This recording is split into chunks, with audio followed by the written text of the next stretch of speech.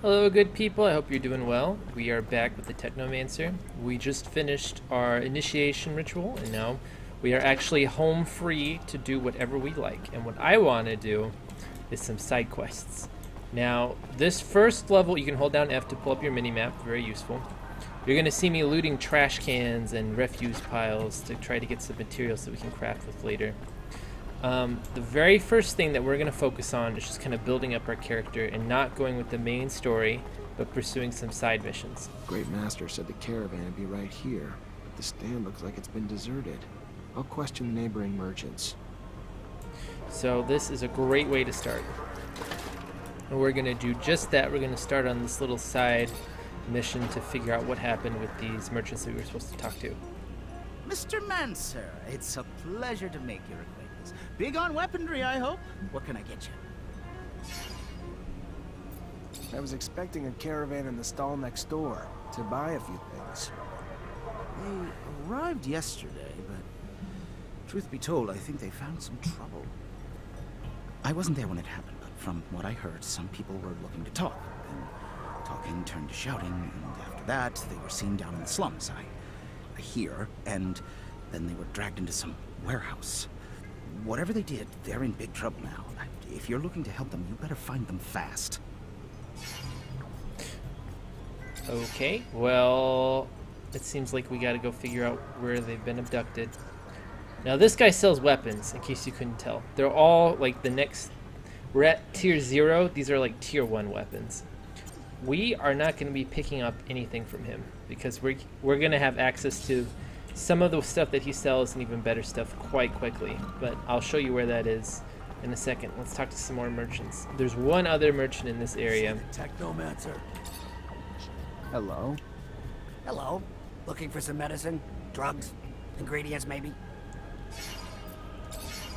Whoops. Hello? Hello. Can you help me? I'm looking for any information on the caravan that sets up in the stall over there. I don't know. My memory sometimes needs incentive to remember. Now, we could threaten him, but our charisma, we didn't put points into it, so I'm just going to give him the flat serum. It's not, the 10 is nothing. How's this for a memory booster? Oh my. Perfect. Why, do you want a gift threat? What I'm about to tell you could get me killed. You've heard the tale of the Vori, of the underworld. So these overpriced foreign merchants did something to piss them off. Didn't pay their rite of passage or protection serum or something. Whatever the hell it was. They were kidnapped. That's all I know. Where they are, or even if they're still alive, I haven't the damnedest clue. For that, you'll have to ask the Vori. Now do Joe a favor. Take this herb and get the hell out before you raise suspicions. Now, this merchant sells consumables, crafting material, and crafting plans. In order to upgrade to the next level, you need to not only have the crafting skill, but have the crafting plans. We're going to come by and pick those up later. We want to pick up an item that's going to boost our charisma by 1, so that way we can get discount prices on all those items, and we can actually save some money. Now, we are right now in the exchange. That's the first level. That's like the top level where all the military, the government, and the merchant quarter is. We're gonna head downstairs to the slums, which I don't have to tell you what that is. And we're gonna see a few more opportunities open up there, and especially a fantastic opportunity to get some really good items and some really good gear. One of the important things to remember is enemies respawn when you leave the area. So that means if you find some enemies that are dropping items that you like, you can literally just leave, come back, and they'll all be right there, all with different things for you to take off of their warm corpses. Not that we're killing anybody. And that actually is what we're going to do with those Vori. But first, we have to find them. Now, I really like all the environments in this game, and I love the way how they kind of make it. Like, look at this. It reminds me a lot of Midgar from Final Fantasy VII. I just love that kind of, like, crappy urban feel. Now you want to keep an eye out for these guys because most of them actually have guns. And you want to be careful, just like that.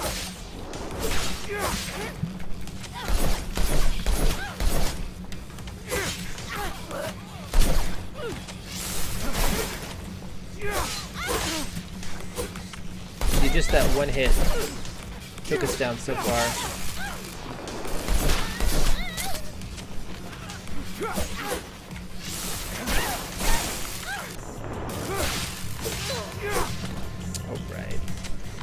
Now these guys aren't Vori, but they do have loot tables that are similar, so we're going to see what they have on them. Because of that 1 point in agility, we're actually going to have the opportunity to find some really, really good stuff if we get lucky. But not in that case. But those are not the people that we're going to be farming for loot. There's actually someone down here that can give us a little bit of a hand in our quest to find some better gear and to find some better equipment to help us out. And we're going to see if we can get to him. I'm not 100% sure where he is on the map, but I think, yeah. Perfect. Okay, we're in exactly the right spot. Say hello to Scott. Hi, boy. I have a favor to ask you. I've lost something. What'd you lose? I mentioned one thing. Oh, I am sorry. In fact, it's about a friend. Charles? You remember Charles? No, you can't remember. Silly me, you never met him. Anyway, Charles is a friend. A scientist co-worker. He was way more successful than I must say. So, he's a friend, and I lost him. It looks like he disappeared, and I am a bit worried. I know that he was doing some sensitive research. Important. Maybe he ran into problems because of that. Anyhow, it's hard to tell. How do you want me to find him? He has an assistant. Very nice. She used to make delicious pastries. Unless I'm mixing her up with someone else. Anyway, he had an assistant. I'm pretty sure of it. I'll go find her. She must know what happened to him. And if she does, it'll turn out the professor is just at a conference somewhere. Maybe. It's true I don't get invited to conferences as often as I used to. It's rather unfair. I used to love the cocktails they serve. Oh, right. So now we have the prompt. This is the same Scott from the beginning that we saw. I honestly get kind of tired of the character and all the rambles that he goes on. I mean, they kind of explain it more, and as we'll get to know him, he becomes an integral part of the story. But right now, he is super valuable because he can actually join our team. Now, whenever you have someone that's joining your team as a companion, you have full access to getting them to follow you around. You can access their inventory, and you can see their different kinds of statistics, what they have, what they don't have. And this is actually important for when you're equipping them later. Now, for Scott, he all he uses is a pistol. He doesn't put anything in his other hand. So we should give him some basic equipment. We'll let him borrow the cadet stuff because he can't equip anything else. He's already got worker shoes. I have no helmet to give him, but that'll change in a second. Now, to talk about Scott in combat, you have 3 different options whenever you're looking at ordering around your companions. You have the default, you have usually an offensive choice, and then a defensive choice. In this case, the way to explain how Scott works, he will pull out a gun occasionally and shoot at enemies. He can heal himself with an unlimited amount of stim packs that he carries, like what we were doing earlier. And he can load one into his gun and shoot it at an ally or you and heal you. Now, it's more useful in the beginning than it is later on because A, the amount of damage that enemies can do to you is a lot faster than it can heal, and B, your companion's health, it goes up as they level up, and so when he tries to heal them, it'll heal them for a lot less than what it normally does. But if you can tell him to specialize in healing by picking this one, the doctor tactic, but it's kind of it's a poor decision to go either way because he just doesn't fire that often, he doesn't heal that often, so he's not that great of a companion. He's more of a decoy in battle. The other thing that he does is he can, if an enemy gets close, he'll actually butt them back with his pistol. but I'm not sure what that's based on, because a lot of times I'll just see him whacking at an enemy, it won't do any damage, it won't knock them back, and he just dies. So to demonstrate, we are going to fight all these guys here, but there's a lot of them, so we're going to put down a... Can I take them? Yeah, we'll put down a mine first. I said a mine. Alright. Now, because we have them set to offense, we should be focusing on hitting stuff more than anything else. Alright, I might have bitten off more than I can chew here.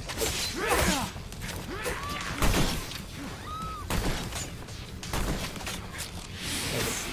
Whenever you're in a situation where you're feeling like it's a bit more than you can handle, just put down one of those mines, I'll take care of everything. Alright, this is probably a bad idea.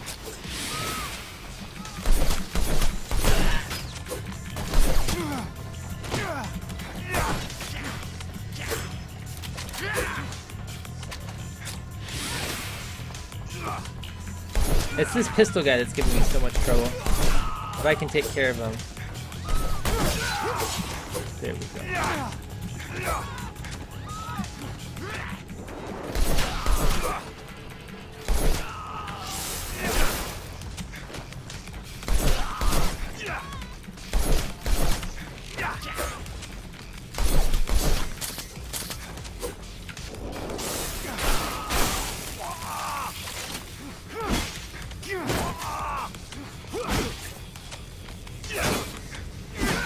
Alright, no problem. We just used 2 of our hunting traps and like 4 of our med packs.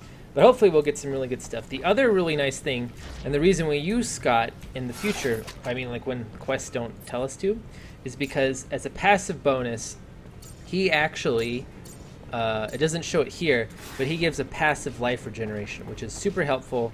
And later on, when we get him to trust us more, he'll give us a side benefit of science, which is a skill that we're not going to be putting into a lot of points. It's not that useful overall in the game. You only use it a handful of times. But when we do use it, he'll be there to help us out. So that's pretty cool. And that full void jacket was exactly what I was looking for. So let's equip some of this stuff that we just found. The full void jacket. It's a full jacket, which means it's got full upgrade slots. And most importantly, it has a bonus to traps and lockpicking. So now we can actually unlock doors, which is fantastic. The doctor's coat is actually going to give us a bonus to science. Thanks, Scott. Very, very generous of you. We're going to put that. We'll be upgrading things later. And we also we nabbed a gun. Now see, this one actually has a cooldown speed of 25%, which means that it's going to recharge even faster, so we can get off more shots with it. And what this means is that there's a mod slot in there. I believe this one is damage, so we're actually going to be doing more damage each shot with this than what we would with the basic nail gun because of that upgrade. And then we also picked up a cleaver, which is just all around better.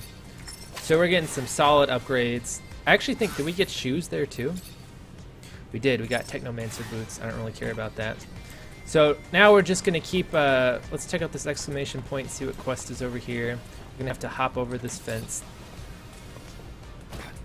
And, oh, I think this is the assistant that Scott wanted to talk to.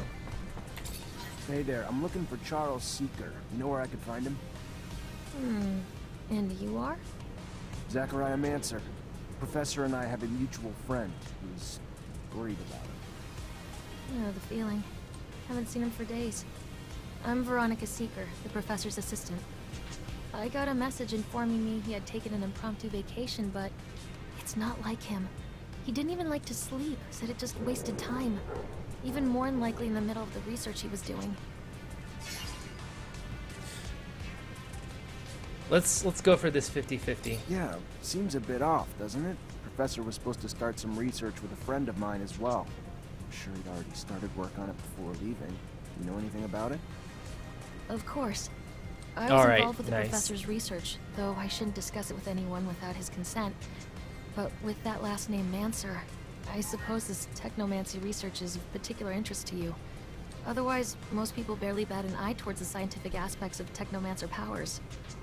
If you're concerned that the message wasn't really from the professor, did you report his disappearance?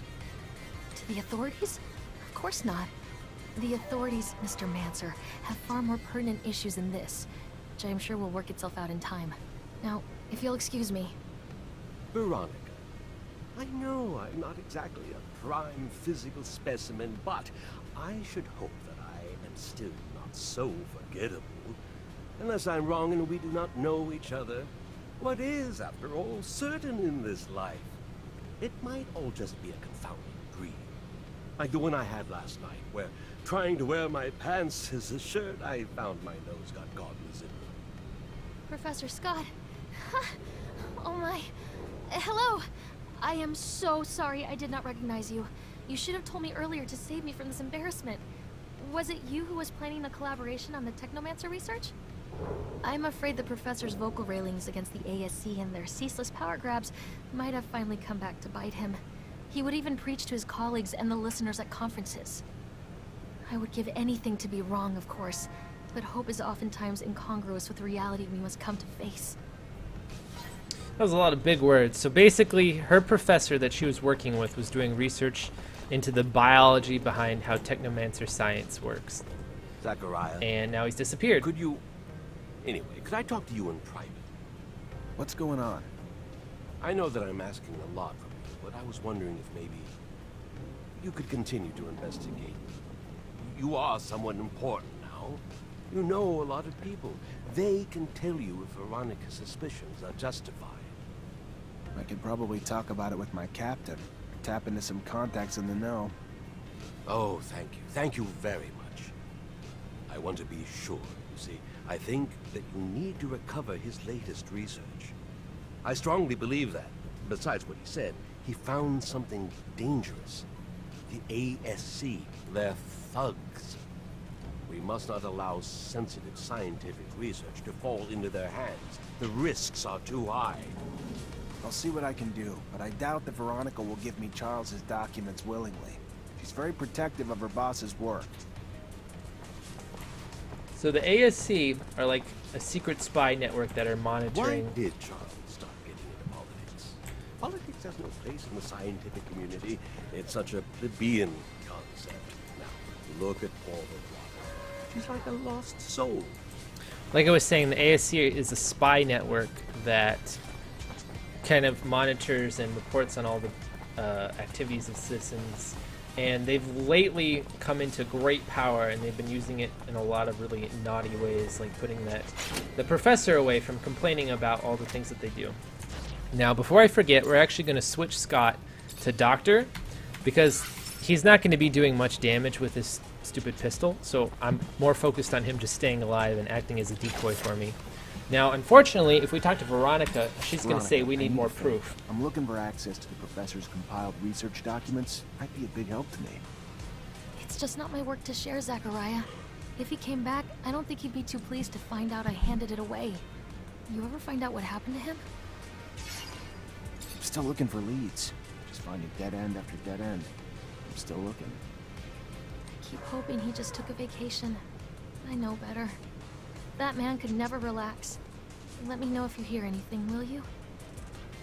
So, until we get more leads, we're not going to be hearing anything from her. So we need to check out other avenues of research and try to figure out what happened to him. We're going to put that one on the back burner. And what we are going to do is, as I said, things that we knock out will just respawn. So these nice ladies that we were talking to earlier are going to give us another chance to relieve them of some items that they may or may not want. Well, they probably wanted it because we had to knock them out to take it. But this is how we're actually going to start equipping ourselves and finding items to help us out. This is super important on the hardest difficulty because we're going to need every little advantage that we can get. Every item is going to make a difference. Like there, this is the gun that I was talking about. Now, this one has a lower chance of disruption, but look at that, it has a cooldown speed of 50%, which means we can fire off like 6 shots now. Let me see. Yeah, 6 shots. That's huge. That's immense. We can practically kill someone with that, just from that, with an extra lightning bolt thrown in there. We also picked up a Vori jacket that we can give to Scott to give him a little bit more defense. We just need some extra pants. Well, we can give him the doctor's pants. Because I kind of want to hold on to that cadet jacket. You'll never know if you need it. But once we run into more of those Vori, like what we were fighting earlier, we'll be able to actually fight them and keep taking their stuff, coming back, taking their stuff, and start to gear ourselves up. As well, any extra stuff that we find, we can break down, or we can, you know, we can sell it for money to buy other stuff. This is the best way to kind of get yourself set up, put yourself on the right foot forward for getting ready for the rest of the game. You see, like those, look at that. He's almost dead. And now he is dead. Now the one bad thing about Scott's ability is he actually has to hit you with it. Oh. Whoops. Whoops! Let's try that again. Now the game is going to be the hardest at the beginning when we don't have all this extra gear and all these talents to hide behind. So if you see me dying, it's mostly going to be here and there. Now luckily we did get to keep all the stuff that we brought forth, so hopefully that doesn't become too common of an occurrence. Actually, I'm going to set Scott to just default, because if I'm rolling around like that, he's not going to be able to hit me with his healing syringe. And I just need, I don't know, like, whatever, Scott.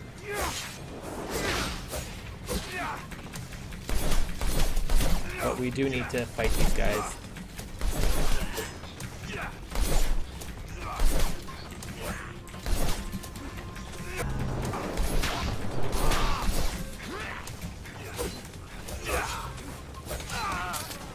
Uh-oh. The most important thing is just, like, staying safe here. Actually, you know, in this situation, we might want to use the staff.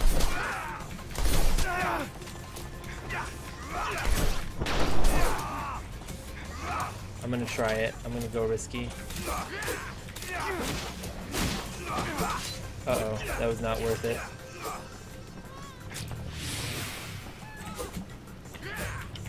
Let's wait for that extra health regen to kick in.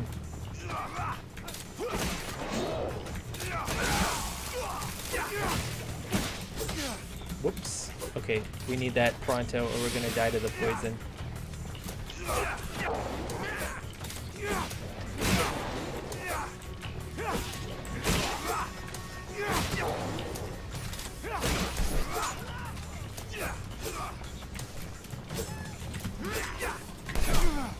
And as you can see there, dodging actually does interrupt the healing.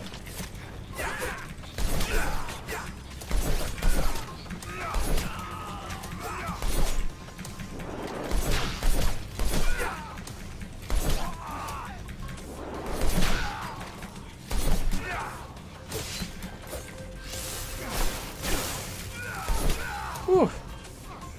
Now that was pretty exciting. Hopefully whatever they had was worth it. Now, we're going to be able to make more healing injections later on. So hopefully this extra stuff that we're picking up now can contribute to the kind of deficit that we're building.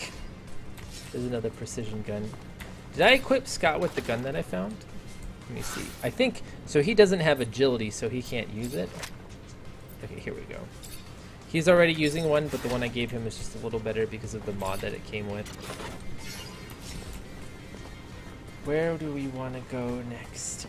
There's a hidden alcove that we're trying to make our way towards. Now we could go...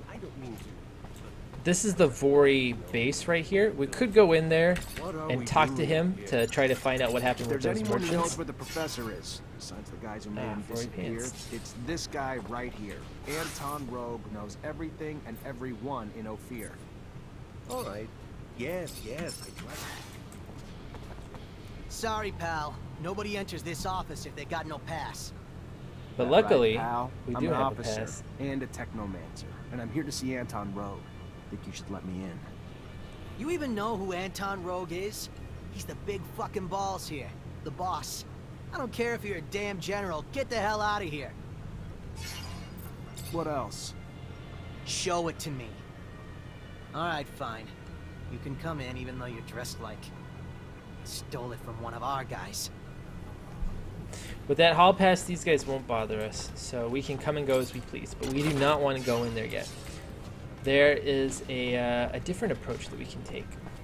But first we have to figure out where... I believe it's right here. Yeah, so there's a little hidden back alley here that we're going to be going into. Since this warehouse belongs to Anton Rogue and you ain't him. But first we got to take care of these guys.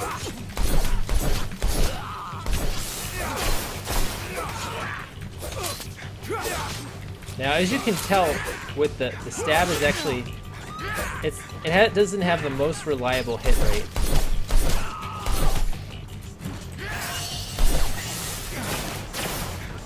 And if you run back far enough, they actually will just they'll just completely despawn. They'll get all their health back, but if you can manage to kill them before they get back to their spot, they'll actually be knocked out. So it's kind of a cheesy tactic, but in the beginning game, it's not a bad idea to take advantage of little tricks like this. See, because we didn't. Now let's actually try to kill him without running away this time. Oh yeah, we got him. No problem. And he actually took out Scott there.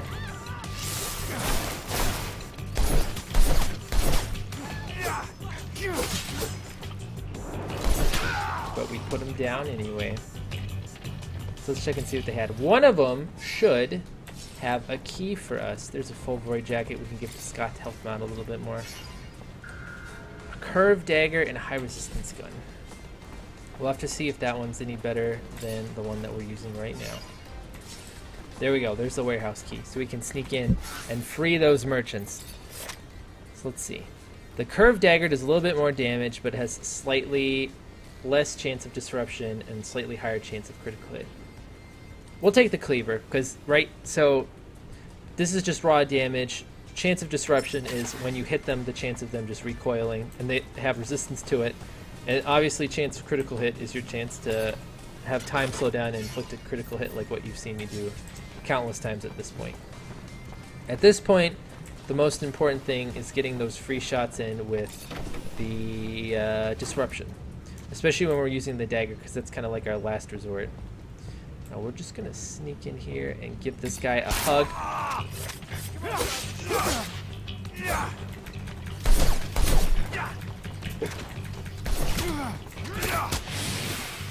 Okay, Scott did manage to land that. Let's see if we can kill this guy. There we go. Scott's actually doing a great job of keeping us and himself topped off. And as soon as I say that, he just starts dropping. Alright. Let's see what these guys have on them.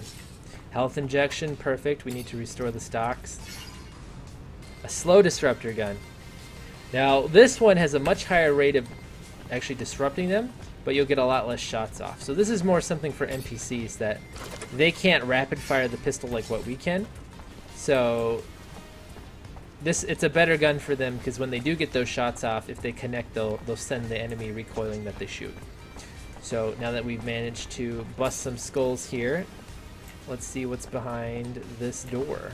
Now, because of our jacket, we can actually pick the lock, which I will. We don't have to use that key. I think I will take this opportunity right now to see how you guys are doing. Also, this person right here, very important. Don't forget about that guy. Who are you? You don't look like a guard to me. Because I'm not. Name's Zachariah Mancer, lieutenant in Ophir. You're the merchant who got himself kidnapped from the exchange. Protects me.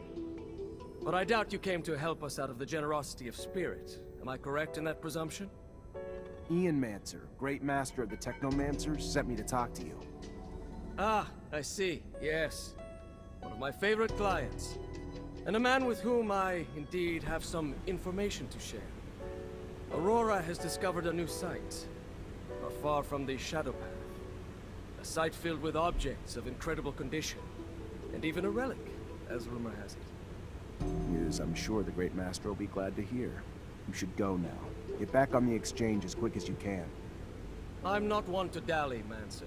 I'll see you around, I'm sure. Okay. We freed the merchants. Let's see what's in this chest. Just more. You're going to be seeing a lot of that. Metal components, exploding lock, core components. And yeah, this is actually a great time to cut the episode off. So what I'm going to do is, when we go back and forth between this area and the next, the Vori that we knocked out are going to respawn. And they only spawn in groups of 3. Super manageable, much better than those huge groups of like 5 and 6 that we were fighting before. So me and Scott will hopefully be able to take them down and start gearing up, getting some experience, getting some gear that we can either sell or we can upgrade. And so when I see you guys next time, I will be hopefully better kitted out. In the meantime, have a fantastic day.